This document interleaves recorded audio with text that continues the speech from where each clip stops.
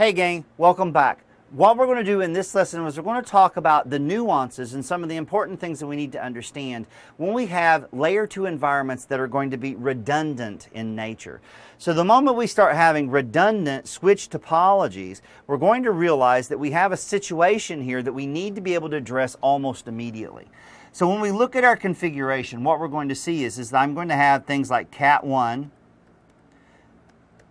Cat2, connected to Cat3. Now, until I close my loop, I have absolutely no problems. So in this scenario, there's no way that traffic can go from here to here, back to here. In no shape, fashion, or form could that possibly happen. However, the moment that I close this infrastructure, I now have the capacity, at the very least, to be able to create a looping scenario. Remember, we're talking about switches. And remember, switches use frames for the purposes of communicating information at layer 2, and frames have no TTL. So time to live does not exist in the context of a frame. So it is entirely possible that we can accidentally create looped scenarios where we're going to send frames where they're going to constantly be replicated and flooded ad infinitum, and this can actually cause us a problem that used to happen back in the early days of networking that was called a broadcast storm. And it can quite literally bring your network to its knees. Now, nowadays, it's not necessarily that big of a deal. But one of the things that we have to understand is that what we're doing is we're collecting or connecting multiple networks via these connections. And this loop that we can accidentally create could be absolutely catastrophic to our infrastructure. So what we want to do here is that we want to have these multiple loops, because imagine what would happen if somebody just came along and accidentally cut this link. If I did not have my loop, that means one part of my network would actually be black holed. Now, by virtue of having the loop, what happens is I'm just going to take the alternate way to go through my infrastructure. So this makes sense. But like I said, it introduced a problem, and that issue was the idea that we had MAC address population problems. We had the idea of broadcast storms and other things that just quite literally brought our infrastructure down to its knees. So what ended up happening is we needed a fix for this. The fix we needed was some type of loop prevention mechanism. Now that loop prevention mechanism came to us in the flavor of a way to stop this process. And it came to us in what's referred to as spanning tree protocol. So spanning tree protocol is the answer to this scenario where we can accidentally induce a loop. Now when we look at this, what's going to end up happening here is the spanning tree is going to give us a loop-free topology. And what we're going to have to realize is this is an industry standards process that was actually mandated by IEEE, and it was designated 802.1D. 802.1D defines something called CST, that stands for Common Instance Spanning Tree. Now, Common Instance Spanning Tree is really important to us, especially in the industry, because we want to have these redundant interfaces and these redundant connections in our infrastructure, but we have to have some way of being able to avoid this idea of this catastrophic process of a loop. And spanning tree is the default process. Now, what we need to understand here is that as this evolves, we find ourselves in a situation where if we want to employ or deploy spanning tree, what we're going to do is we have to recognize that there's basic operations that we need to embrace. So what are their spanning tree, STP, spanning tree protocol? What is its operation? How does it work? And what are any significant roles that are part and parcel of its process? Well, first of all, we need to understand spanning tree employs an algorithm. That algorithm allows me to create a loop-free graph. So in a way, it's kind of similar to what we have in the context of OSPF. And what it's going to do is it's going to go through a series of processes where it's going to elect different aspects of its configuration for specific behaviors. The first thing that's going to do is it's going to elect a root bridge.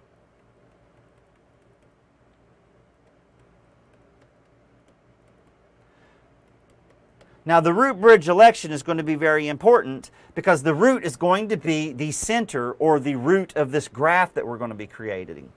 Second to that, what we're going to do is we're going to have another election where we're going to elect root ports.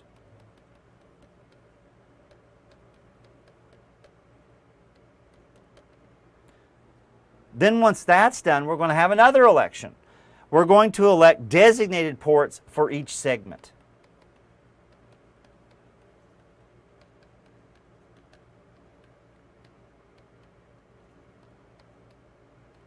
And then after that, what we're going to end up doing is we're going to actually transition to what's referred to as a forwarding state, where we can actually send information, or we may find ourselves going to a blocking state.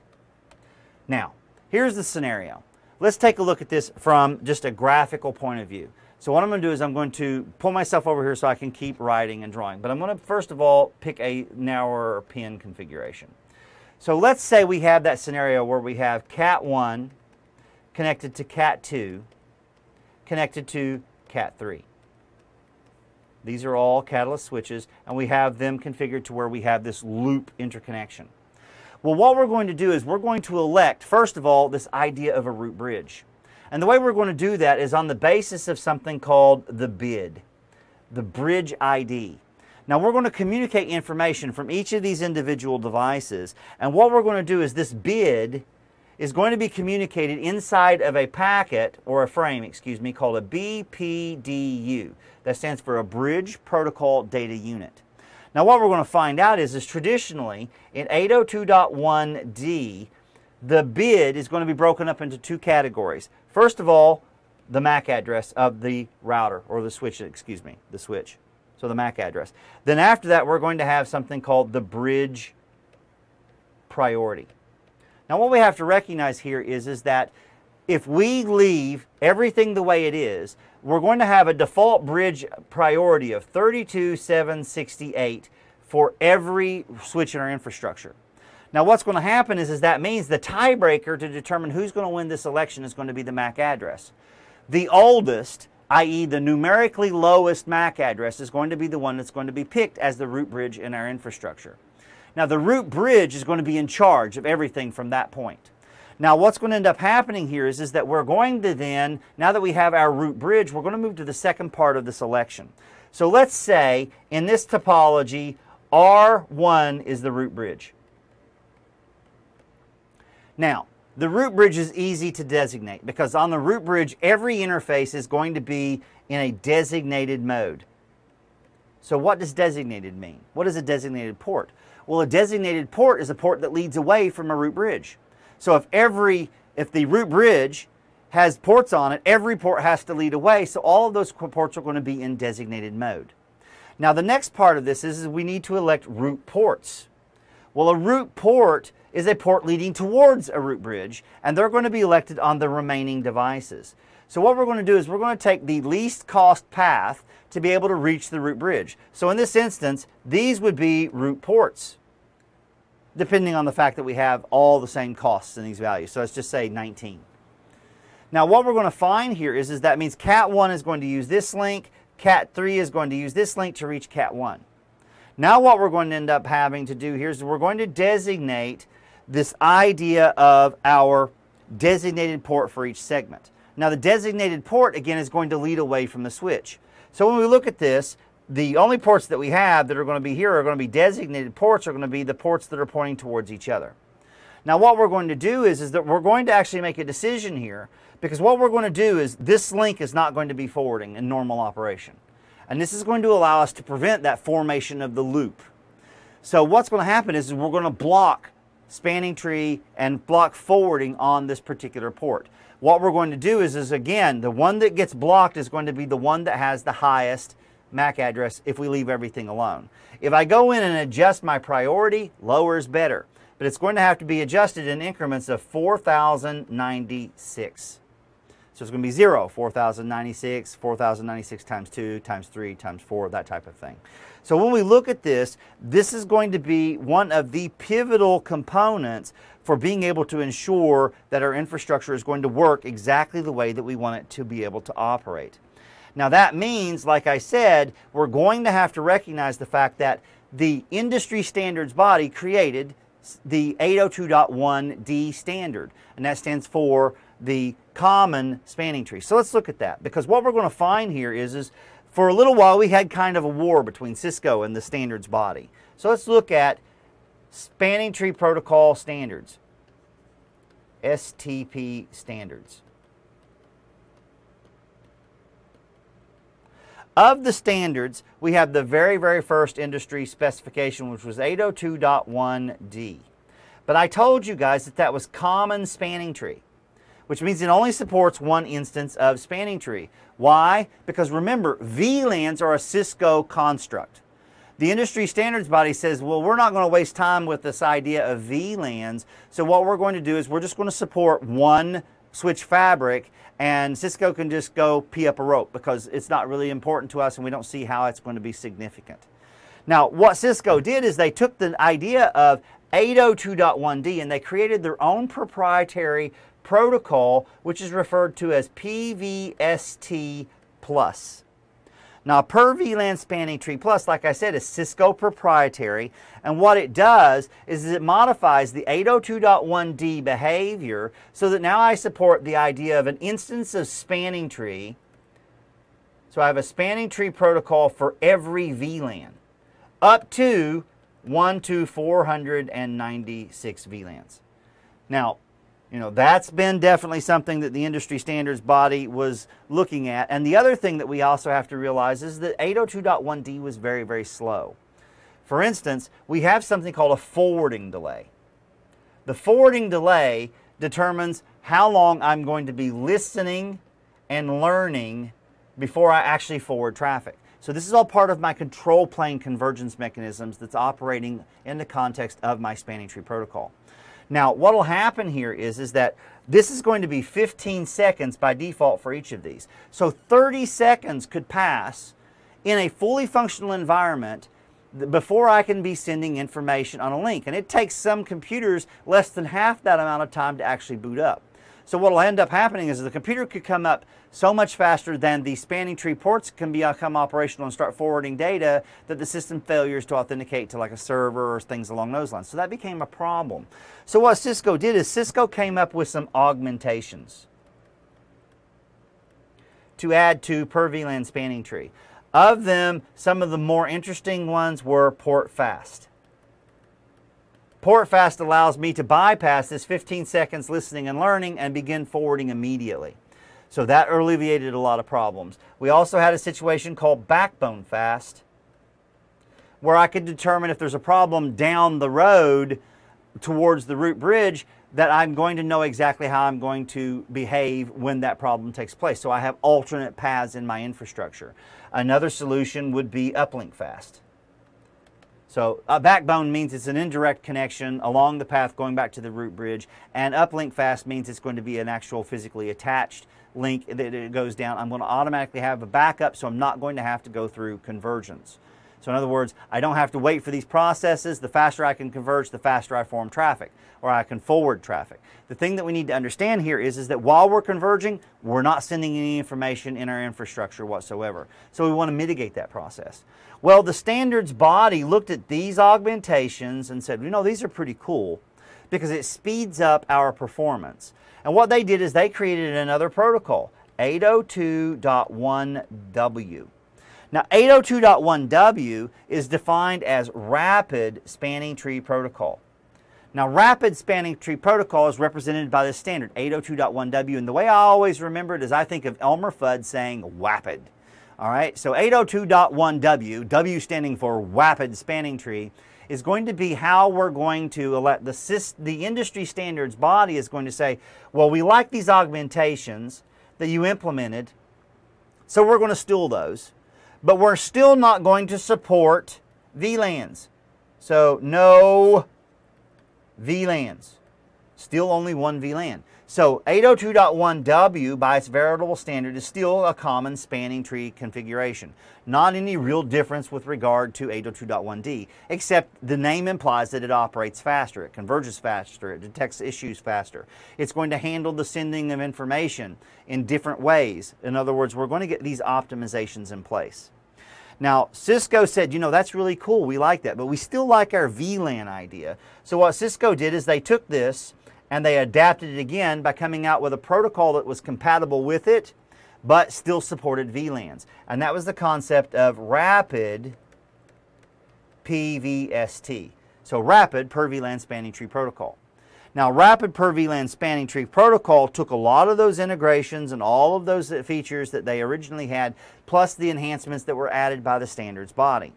And it wasn't until the industry standards body created 802.1s Sierra, which is referred to as MST, multi-instance spanning tree, that they came up and they said, well, you know what? Cisco may be onto something here. These VLANs are really helpful when we have IP telephony networks, when we have the interconnection between video and things like that. So these VLANs have an actual application. We probably should have accepted it sooner. However, to support 1 to 4,096 of them is just simply insane. So what ends up happening is the standards body modified or came up with 802.1s, which took everything in 802.1w for rapid and incorporated it, and they supported their idea of VLANs, but instead of the VLANs, they call it instances. So an instance is going to be basically just a VLAN mapping to a particular instance. We always have instance 0 by default, and we can create other instances to be able to support traffic. Now, when we go in and we start looking at this, again, we can start graphing this out a little bit. So when we go through and we look at exactly the specifications, what it really boils down to is this. Of the protocols that we have spanning tree protocol, we have per VLAN spanning tree protocol plus PVSTP or PVST. We have rapid spanning tree protocol, and then we have the rapid PVST plus. Now, of these, this one is a Cisco proprietary standard. This is a Cisco proprietary standard. And what we're going to find here is spanning tree, 802.1w, supports one tree. RSTP supports one tree. Rapid PVST and PVST support multiple trees or many trees. That means I'm going to have a tree or a graph for every VLAN. That's what per VLAN stands for in this particular analogy. Now, the idea is that these converge slow. These converge fast. And that's the primary payoff and difference. Now, what we also need to understand is things like rapid PVST have high CPU utilization requirements. So it can actually burn up quite a bit of processing capability inside of our system. Now, when we look at what's happening on our console, let's go back to our routers, to our switches, and let's look at the exact configuration with regard to what we're running by default. I've done no configuration, so what I'm going to do is I'm going to do the show spanning tree command, and what I'm going to do is I'm just going to look and see exactly what it is I'm running. Now, what I'm going to do is I'm going to actually increase the size of this so that we can see at least one whole cycle. Notice it says spanning tree enabled is IEEE standard. Now that means I'm actually running PVST plus. So when I look at this, I have the option of specifying what spanning tree I want to use. I can say spanning tree mode, and I can specify PVST, rapid PVST, or MST. So again, these are going to be the industry standards adoption that Cisco made for common spanning tree. They modified it to support multiple VLANs. This is going to be Cisco's implementation of 802.1w. And lastly, we see there the idea of MST, multi-instance spanning tree. Now, what we need to understand here is that this gives us some unique capabilities. Because we have an instance of spanning tree protocol for each VLAN, that means for every VLAN, we can elect a different root bridge. So if I have 4 switches, so let's say we have SW1 connected to SW2, SW3, and SW4, connected in a loop, what I could do is I could make SW1 the root bridge for VLANs 100 to 110. I could make SW2 the root bridge for VLANs 111 to 120. I could come over here and make SW3 the root bridge for VLANs 121 to 130. I could additionally come in here and make modifications such that SW4 could be the root bridge for 131 to 140. So what we see here is now I have the capability of being able to distribute the load of my spanning tree environment across multiple switches. Now, what we also are going to realize that we have different types of redundancy.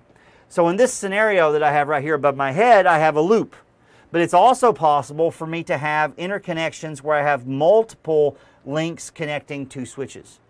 And just like spanning tree is going to use the idea of blocking to kill an individual link so that it can't induce a loop in our infrastructure, we also have to recognize that the fact exists that in this scenario, we could actually send traffic into SW2 and it could actually hairpin and come back to us via the second link. So what we're going to find is the spanning tree is also going to break down or to block interfaces that are going to be redundant. So if I had in here, I had 3 interfaces, 2 of those interfaces are not going to be forwarding traffic, only one of them would. So we lose bandwidth in order to be able to prevent this possibility of having a formation of an actual loop in our infrastructure. Now what I want to do is I want to entertain something, and I'm going to do it at the console rather than doing it on the whiteboard. So when we look at this, like I said, we have 2 devices right now that are interconnected. We have Cat1 and we have Cat2. So let's look at this. Show spanning tree for VLAN 1.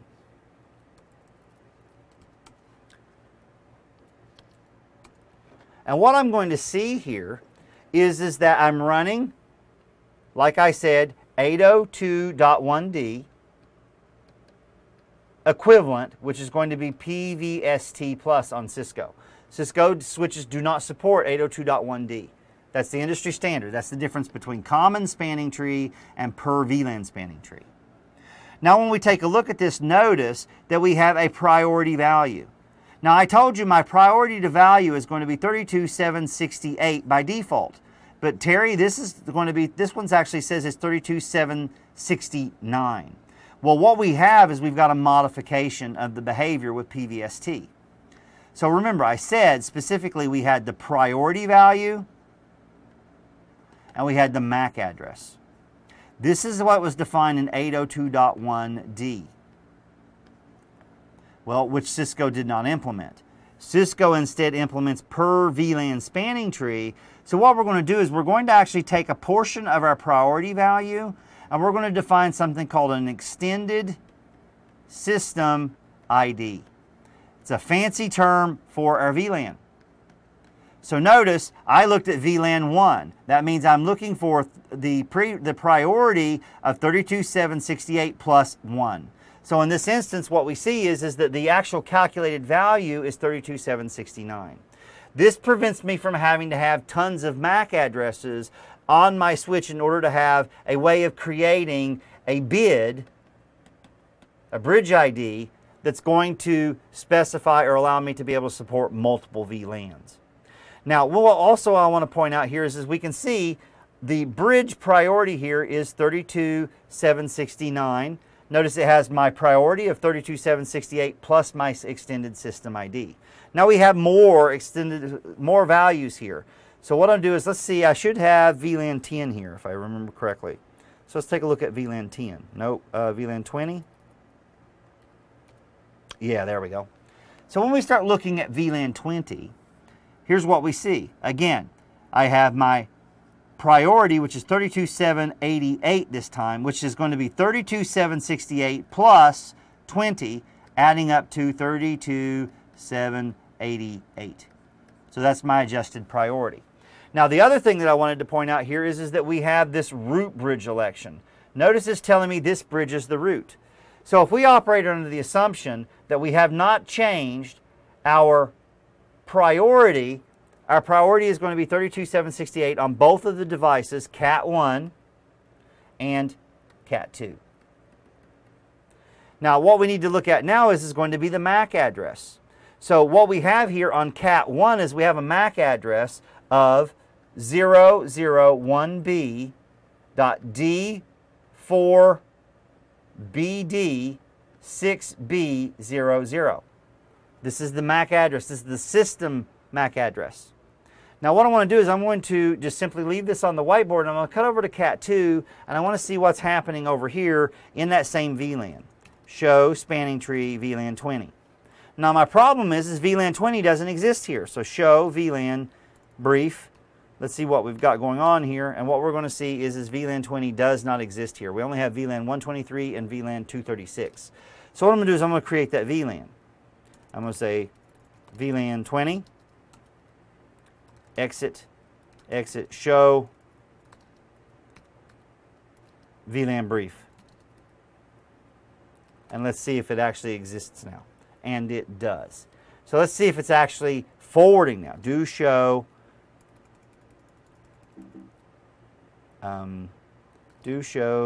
spanning tree for VLAN 20.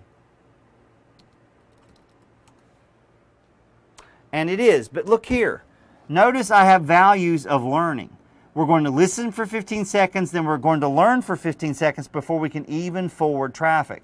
But the moment that we're finished, we're going to begin forwarding the information.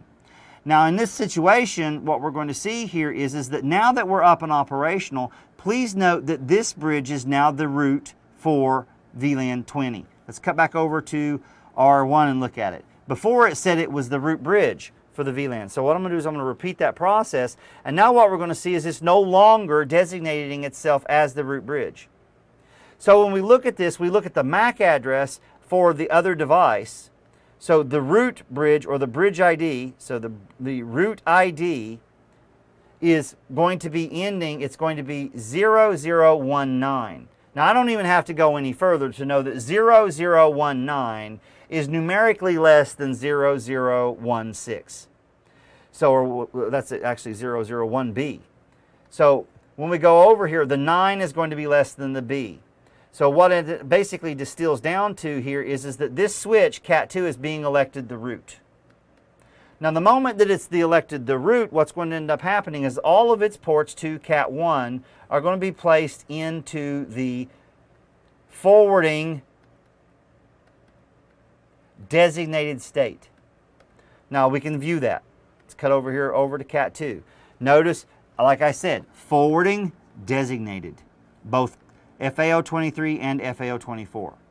Now what we're going to have to understand here is that, again, we've got that hazard that we want to avoid.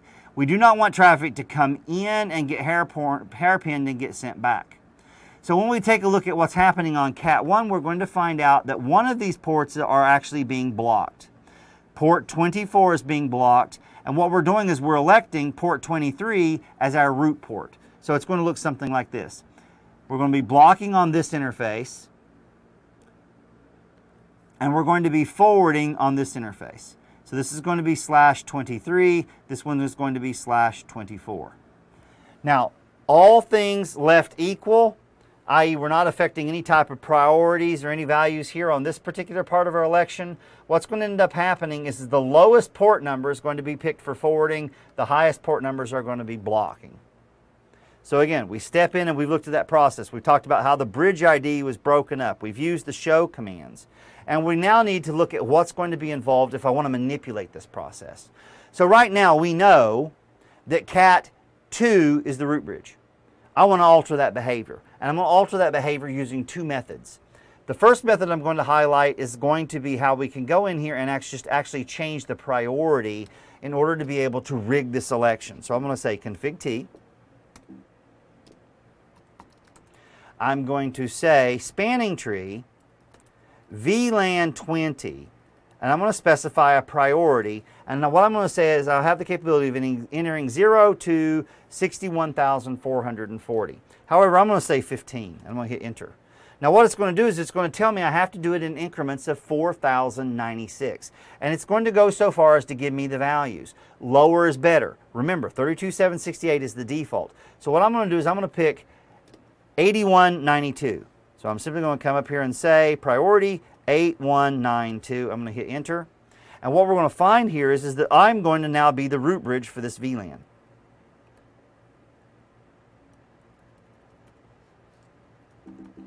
Do show spanning tree for VLAN 20. And notice right here, we're listening on this interface. We're learning now, so 15 seconds listening, 15 seconds learning, and then ultimately we will move from learning to forwarding.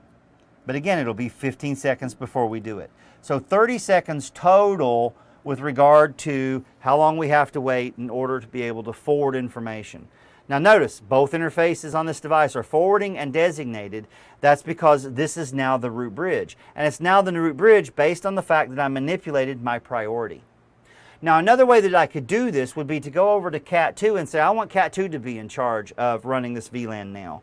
So what I'm going to do is I'm going to say spanning tree for VLAN 20. And rather than saying priority, what I'm going to say is I'm going to say root, and I'm going to specify primary. Now the moment that I specify root primary, what I'm doing is I'm actually doing a one-time running macro. Now this means that it's going to, at the time I enter the enter command, it's going to look at all of the BPDUs and the bids that it has. And what it's going to do is it's going to make a manipulation to its local priority such that it's going to become the root bridge. But it's going to make the minimum change. So when I go through here, and I want to do now is I want to do show spanning tree for VLAN 20. Actually, I changed it for VLAN 10 by accident. Let me go ahead and just make it 20.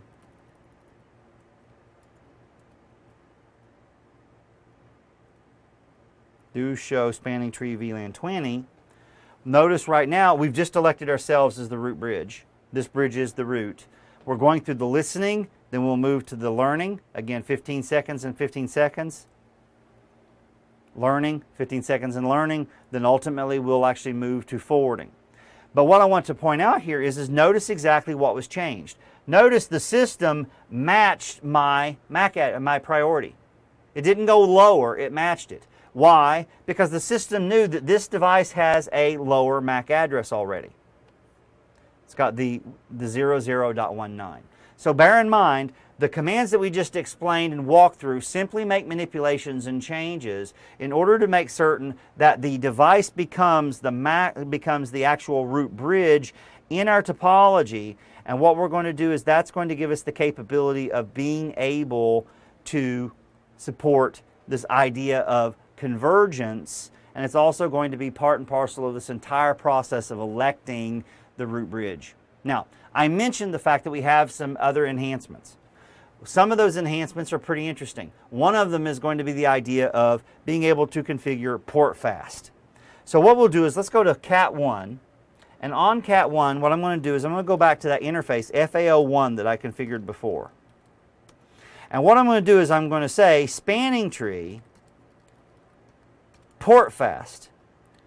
And what I'm going to find here is I'm going to be able to enter this command, and what's going to happen is that the moment I type this command in, the system is going to say, well, I'm going to ignore that listening and learning thing. So let's go in here and say do show run interface FAO1.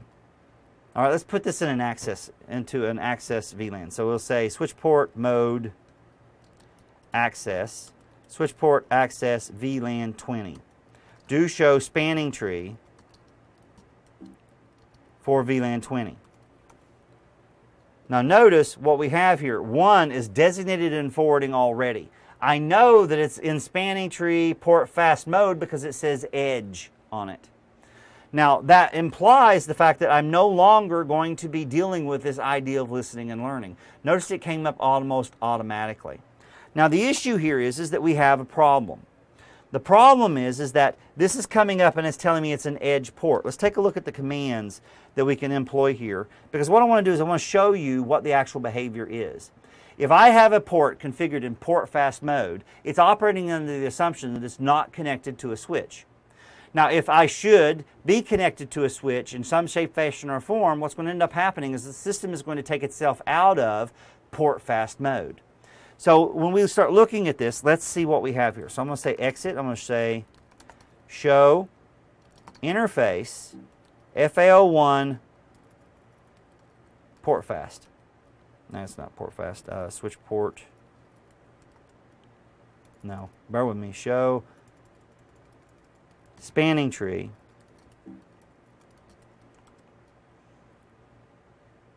interface FA01 port fast. So notice it tells me that port fast is enabled on this interface for VLAN 20. Now what I want to do is I want to alter this behavior. So first of all, I want to find out what device I'm connected to out this interface. So show CDP neighbors, and let's see what I have going out fast Ethernet 01, if anything.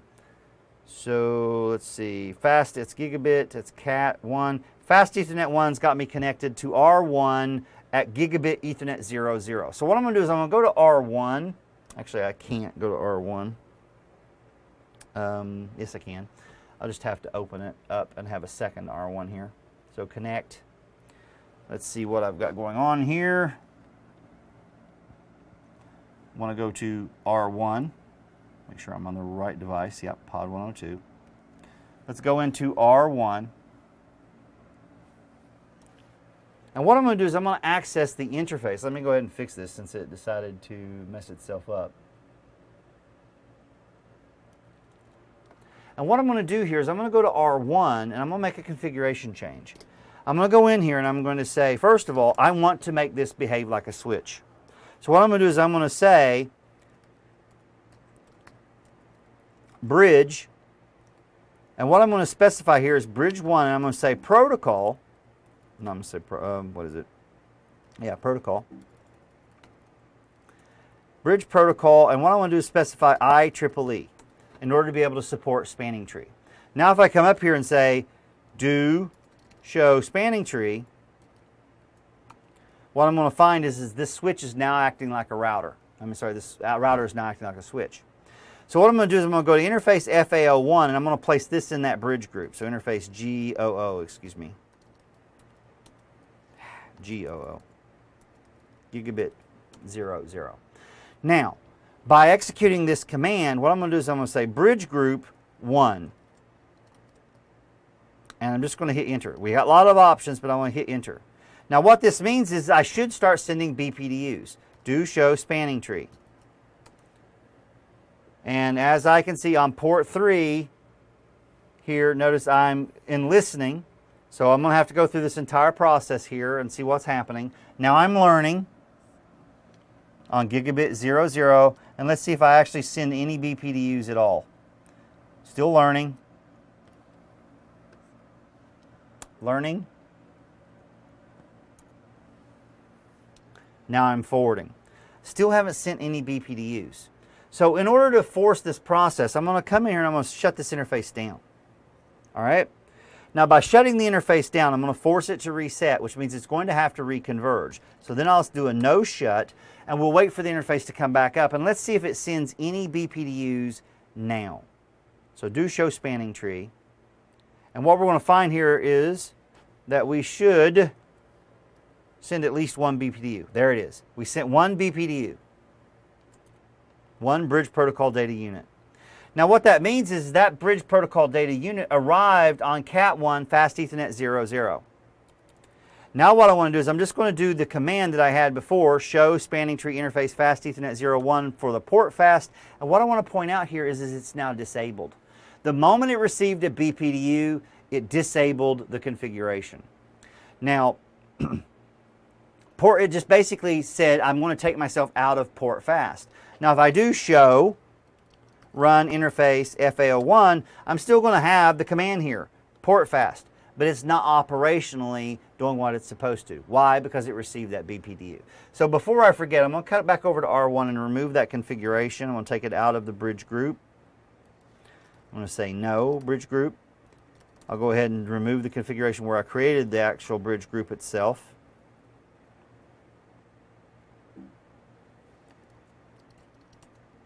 And then what I'm going to do is I'm going to shut the interface down and shut it back and bring it back up. So shut, no shut. And let's see what happens. No shut.